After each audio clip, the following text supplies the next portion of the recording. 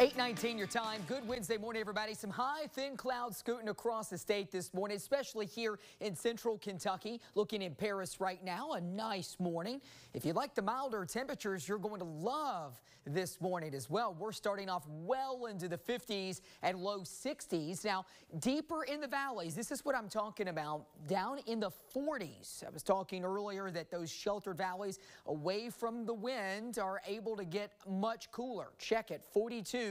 This thermometer is just outside of the city of Jackson a bit. Look at Painesville, 42, 45 in Barberville, and 45 in Booneville. So chilly in the valleys. Outside of that, many of us are in the 50s. You work your way in Moorhead, it's 50. Owensville is 54. Carlisle's 58, and 58 North Lexington. Frankfort's 57. It's 61 in Danville. Let me show you the winds. And again, this tells the story. These are wind gusts.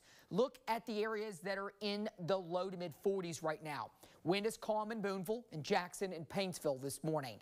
A light wind at a 1 mile per hour, all right? That's not a gust, all right? 2 mile per hour gust in Barberville. So the lighter the wind, especially if it's calm and you get a clear sky, radiational cooling. That's why temperatures down there are into the 40s. Elsewhere, 50s to near 60. Some high clouds. There they are. This is the cloud cover I was talking about scooting into central Kentucky, and we were seeing it on our Paris home view camera.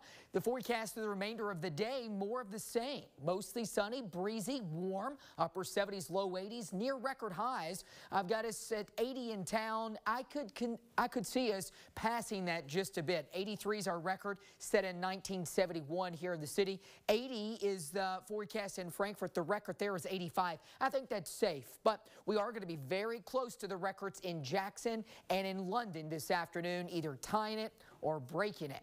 Tonight, we dip back into the middle 50s in some of the cooler spots. Many areas, though, are likely going to be near 60 or better by tomorrow morning. That breeze stays up. Now, the rain chances for Halloween, they are going to be scattered. There will be some scattered showers into the afternoon and then moving east as the evening wears on. So you may get under one of those showers as you're taking the kids out to do a little trick-or-treating. Take their rain jacket. Make sure you have the Fox 56 weather app so you can pull up the radar and see where some of those showers are popping up. But this is not going to be a widespread continuous rain event all evening tomorrow, but there will be some showers around. Friday morning, a few showers southeast Kentucky, but it does get cooler. Then into the weekend, look at this. Saturday, we're still upper 60s, but we're back in the 70s on Sunday. Don't forget, set those clocks back 1 hour Saturday night before you go to bed. Krista.